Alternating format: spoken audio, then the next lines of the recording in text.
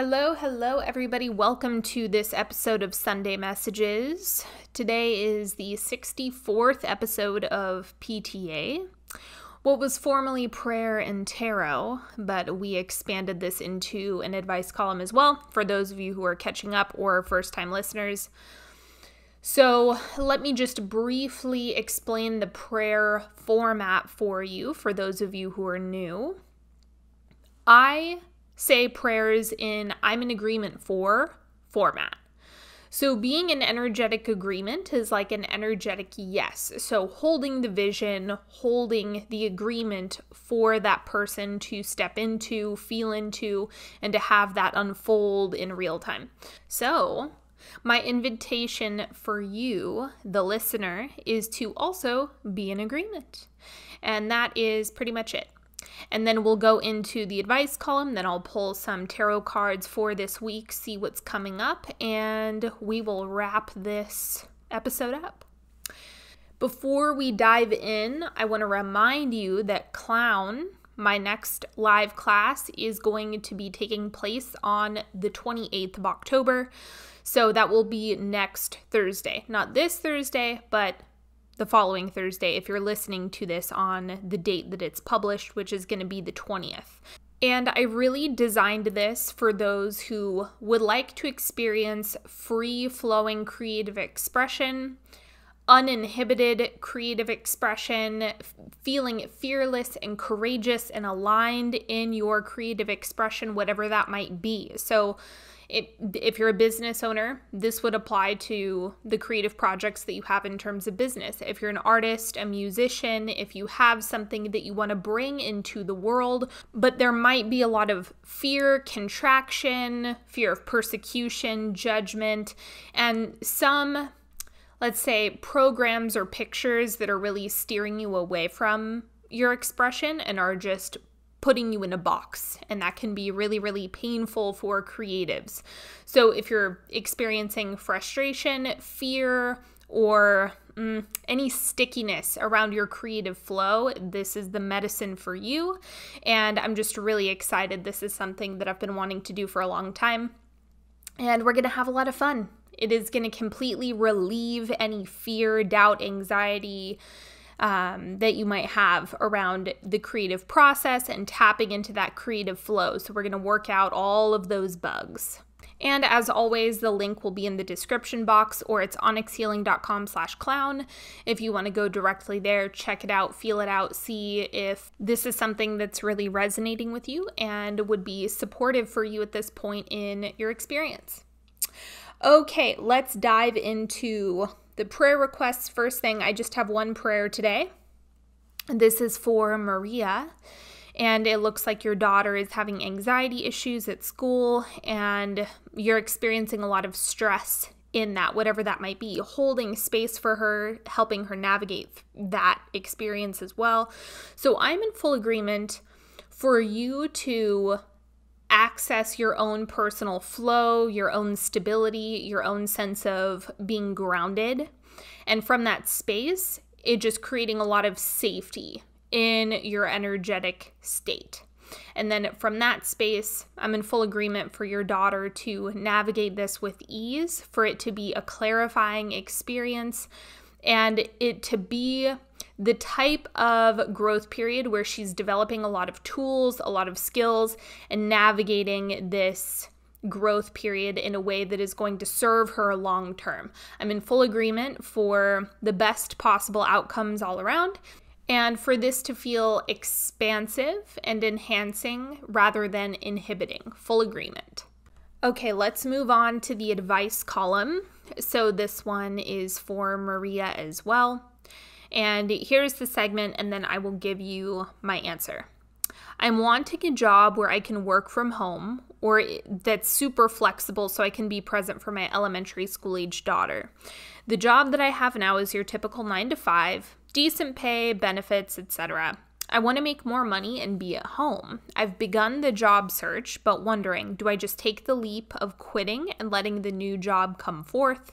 I have very little energy to focus on this as I'm still working full-time at a job I loathe. Okay, so there's a couple different pieces of this. Anytime there is contemplation of do I or don't I do something, personally, I don't feel it has as much to do with the decision itself, whether that be wait or do something now, take action now. It has to do with how easily can I hold this in my body? How much can I trust this in my body? If it's something that is going to send me into, let's just loosely call it a trauma response. If it's going to send you into fight or flight, don't do it. Don't do it. It's too stressful. You're not ready. You need to hold off. I understand a lot of people get confused at this point because they're getting told a lot of conflicting things, like leap before you're ready, jump and the net will appear. Well, you should have another job lined up before you actually do something. That's the responsible thing to do. And there's all different pieces of, I guess we could call it fortune cookie wisdom that comes from all of these different sources. What I'm saying is it doesn't actually matter as much as the trust and confidence that you have in yourself and what you feel like is energetically correct for you. If you told me, Sydney, if I quit this job and I have a child that I need to take care of and it is going to make me sick and anxious and I'm going to be a total wreck if I don't have a consistent paycheck coming in, then hold off and just stabilize yourself. And your work would be in, one, ditching the story of, I loathe my job, I loathe my job, I loathe my job. That would be the first thing that I would clean up. And then the second thing is just stabilizing yourself so that that can bleed over into the next opportunity. Because right now, if you're in, I hate where I'm at, I hate where I'm at, I hate where I'm at, you could do a geographical change and then bring all of that baggage with you. So it's really important that you don't overemphasize that in order to justify making a move. You want to make a move out of alignment, not out of frustration and hatred for the present moment. That's not going to provide sustainable relief that's long-term and consistent. It might bring a breath of fresh air for a brief moment, but you will quickly realize that you just brought all of the same problems with you. So it's really important, I would say more than anything else about any decision that you make, is it energetically correct? As in, is it the highest possible energetic footprint that you can make into this move? Because if the answer is no, I'm sloppy, I'm half-assing it, I'm frustrated and angry and resentful, then you're not baking the best possible energy into the action piece. And that's more of what matters here. If you have a bunch of negative emotion that's getting tangled up in the decision, then the decision itself is actually less important than the energy. Now, if you are holding the energy of, this job has served me really well, it's paid me well, I have great benefits, it's been a perfect lily pad for where I've been at this stage in my life, and I'm also ready for being able to work from home. I'm ready for all of this, and the best move, the most aligned move that I can make is jumping first, is quitting first. And I know for a fact, without a shadow of a doubt, jobs are easy to come by, and I'm absolutely going to get this job.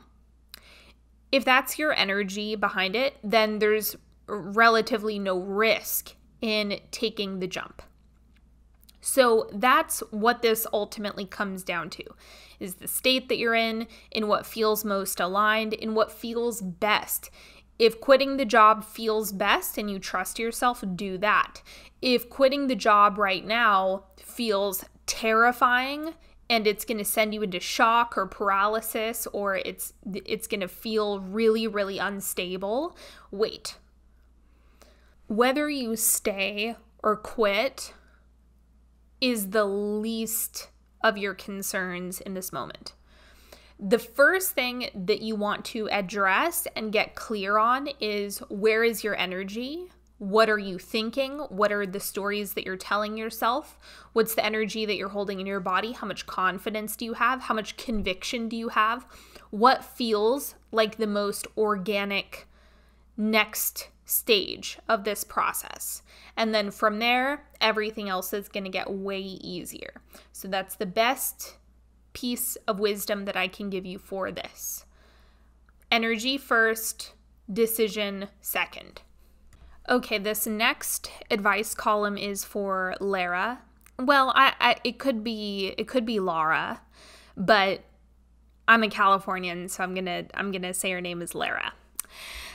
And I'm sorry if I'm getting it wrong, but I'm just letting you know that's what my accent demands of me. Okay, anyway, let's move on to your question. For a while now, my guidance has been bringing holistic rest to my attention as something I need to master before I can continue on and receive the gigantic things that I am manifesting.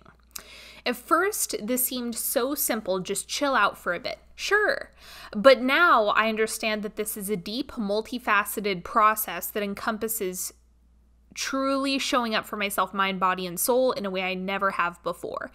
And in all honesty, it's something I'm struggling to fully grasp. What advice do you have for achieving true holistic rest?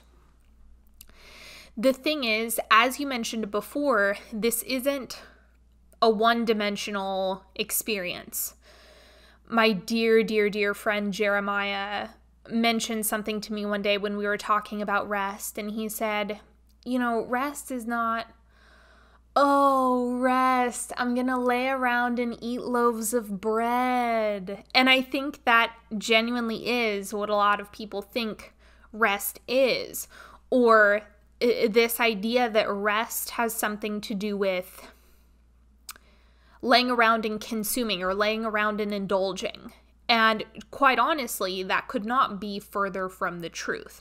And the best way I can put it, when you're thinking about holistic rest, the way you're phrasing it, I would switch that into what type of rest is best suited for this point in time and this season of my life. What type of rest is the moment actually calling for? Because it's going to look different. And the more you allow it to shapeshift over time, the easier it's going to be to sustain. If you get too locked up in, well, this was rejuvenating before and this made me feel well rested before, but now that's petering out. And now it's not working anymore, and I've extracted all of the juice that I can from that experience, you're going to get really tangled up and frustrated because the moment is calling for something different, or the period of life that you're in is asking for different tools. And it's important for you to have the self-awareness and foresight to be able to understand what you truly need. So the thing that it seems as though you're kind of getting confused by is the fact that it's an ever-moving target. When it comes to rest, it's not something that's like, take a bath, read a book, do this, listen to soothing music. That's if we just had a singular tool or to-do list that worked, that wouldn't truly be resonant with what your body is asking for moment by moment, right? So you want to get out of this idea that rest is a stationary activity that is always going to look and feel the same, because there are going to be different times and different places and different literal seasons in terms of the atmosphere around you that are going to call forth different activities. So for example, in the summertime, it's warm, it's sunny outside. Being out in nature is something that could be extremely rejuvenating. In the dead of winter, if you live in a bitter cold area, going outside might be very energetically demanding and be very taxing on the body, and there's a potential that it doesn't feel exactly the same way it would in the summertime or in late spring. The same way in the wintertime, if you're in bitter cold, building a fire, just being by the fire, watching the clouds outside, watching the snowfall, drinking a warm beverage, layering up your clothes, incorporating more heat into your system is actually going to be more nourishing and more rejuvenating. Whereas if you did that in the summertime, you'd be like, what are you trying to do? Give me heat stroke? Get out of here with that. I don't want anything to do with this fire, or get the sweater off of me. So you have to trust your body more than you trust your mind to mentally understand what the body is trying to communicate. In my experience, I consider my intuition to be a far better interpreter for my body's signals than my mind. My mind, it misses a lot of stuff. It has a lot of blind spots. It wants everything to make sense and be linear. And when it comes to what my body needs, a lot of the time it's nonsensical and it is nonlinear and it doesn't look the same, and it can't be met with a simple checklist with specific activities. That's just not the way rest works. So if you want to come from a holistic perspective when it comes to rest, you want to treat it as ever evolving, ever moving, ever changing, and different times, places, seasons, so on and so forth, as calling for different things from you. And that is how you will make the most of rest. The second thing that I want to mention here, when it comes to, I have to bring in holistic rest before I can continue and receive the gigantic things that I am manifesting. Let me make a correction here, because you don't want to make rest the barrier in between you receiving. I would say rest is an avenue to actually be receptive to the things that you desire and the manifestations. That is a better way to phrase it, because if you say, I have to totally master rest and this whole rest thing and this relaxing and chilling out thing before I can get any big stuff, I do not agree with that at all. I disagree. Because what that's going to do is your mind is going to tell you you're not doing it right. You're not resting enough. You didn't get rejuvenated the way you thought you would from that thing that you're doing that's so-called rest. Your mind is going to start to fuck with you and bully you if you make rest a barrier. So don't make it a barrier. Make it a part of the process. And I will absolutely be the first person to say that rest is important. It does matter. It is an important skill. You're correct that you will start shutting things out if you can't take a period where you're receiving and you're receptive and you're softening and allowing things in, because just constant output is not something that is going to keep you in a receiving state or a receptive state. So rest is a part of the receiving frequency. It's not the whole thing. It's more nuanced than that. Receiving, I'm going to do a whole separate podcast on, don't worry. But rest is a part of it. Learning how to do that and listen to the divine intelligence of your body is a part of that. So yes, you will get better and better at this thing, but there is not a finish line of now you have learned how to rest enough to where you get big things. That's not it. Put that out of your mind. That is the faulty premise here. When it comes to receiving bigger things, the important thing to keep in mind is you have to actually be able to open enough and allow enough and soften enough to where you can hold big things. That's really the key thing here. And that, I would kind of categorize that separately from rest. But if you're struggling with rest for now, that's a great place to start. Is, okay, rest, soften, allow, breathe, relax. Learn how to do those things, because that's an important building block for higher states of receptivity. Because I also think of receptivity as being tiered, and there's different frequencies within that in and of itself. And rest is just one, it's just one piece under the umbrella of receiving. That's the best way I can describe it. So, yes, you're starting in the right spot. You're doing things well. Keep going. Keep moving towards it. But really listen to your intuition about what would be most rejuvenating or most restful for you, rather than your mental body. Your mental body is going to give you a bunch of shoulds. Your intuition is going to reveal to you what is true and correct for your body in the present moment. So that's my biggest piece of advice. Listen to your intuition, even if it doesn't make sense, because that will get you there faster than what you think you should do. Okay. So one more thing that I want to mention, I know that question kind of cracked open a can of worms. You should see the notes section of my phone. It has so many podcasts that I need to record. But keep in mind, I will be doing a receiving episode. I will be doing an episode on being or doing nothing. I have podcasts that are in the works, so there will be more to come when it comes to that particular topic. Don't worry. And now, let's pull some cards for the week. Let's see what's going on, what you need to know. 8 of Coins. We have Judgment. I'm really getting this energy of wanting to see things through. So if you're starting something, see it through. Like, if you're waffling, don't initiate then. That's the one thing that I would be really, really clear on.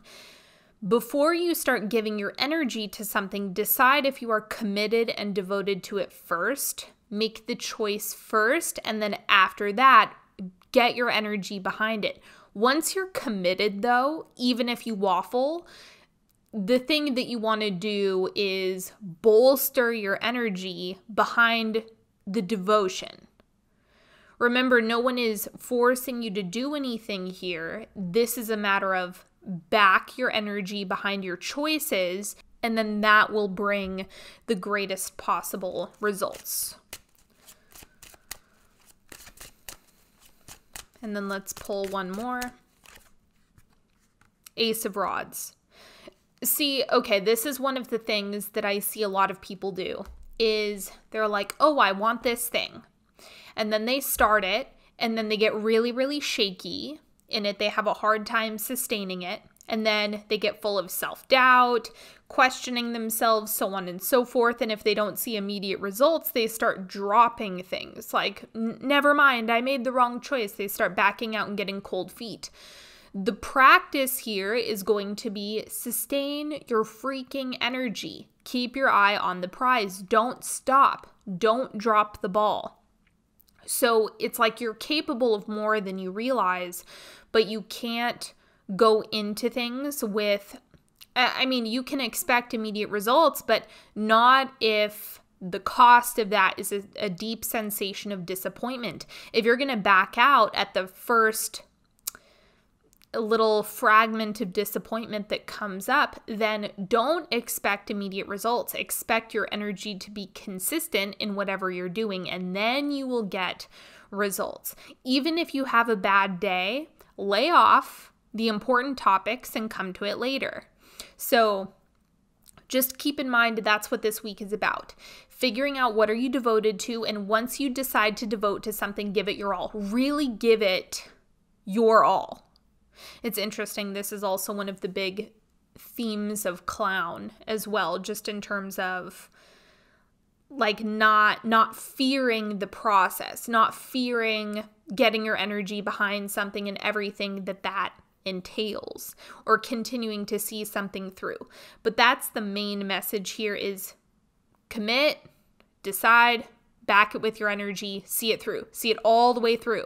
Do not quit prematurely because you need to collect the data. Only after you go through something in its entirety can you reflect on it clearly. If you bail too early, then it's not something that you're going to be able to actually evaluate, because the answer is going to come up again and again.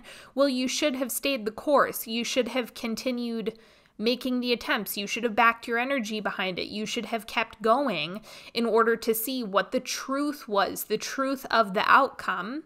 And that would give you far better data than just, well, you didn't sustain it. So the moral of the story, see things through, give it your all, see what happens, and then evaluate after, not in the middle of the process. Keep your nose out of that business when you're in the middle of the process, okay? All right, now I have some Sovereign Oracle cards that I'm going to pull for you as well. Let's see what comes up. Ground, take a breath, find your center, act from your inner knowing, accept Gaia's loving embrace. And then incorporate, weave in an unusual element to bring all of your gifts together under one umbrella, legitimize the endeavor. Yes, okay, so this is the other thing. Don't go into something already expecting failure or expecting something to not work so that you can cop out. That's ridiculous. If you don't get your energy behind it, it's not a legitimate try. You really, really, really want to focus your energy intently this week. Okay, one more. I'll pull one more for you. Astral vision, use your higher sight. Map out what's destined to be. Breathe in, breathe, and take small steps. 3D takes time to manifest.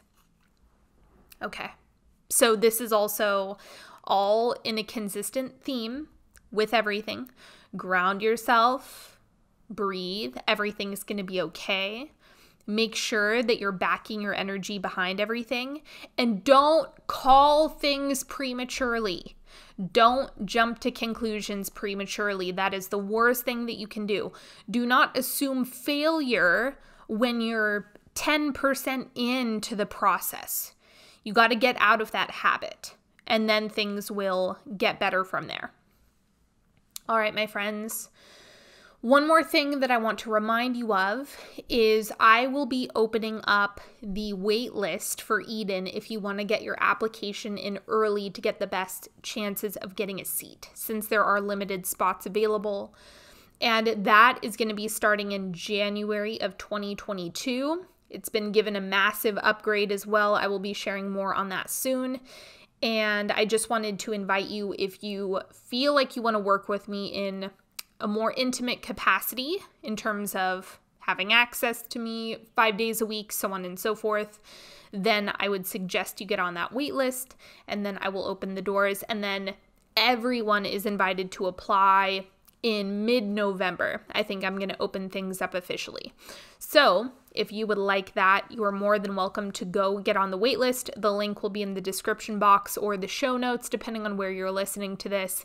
And that's it. So have a beautiful week, and I will talk to you beautiful people later. Have a good one. Thank you for subscribing, sharing, sending to your friends. I always appreciate it. Thank you for leaving wonderful reviews, and I will talk to you next time. Have a good one, everybody. Bye-bye. Bye-bye. Bye-bye.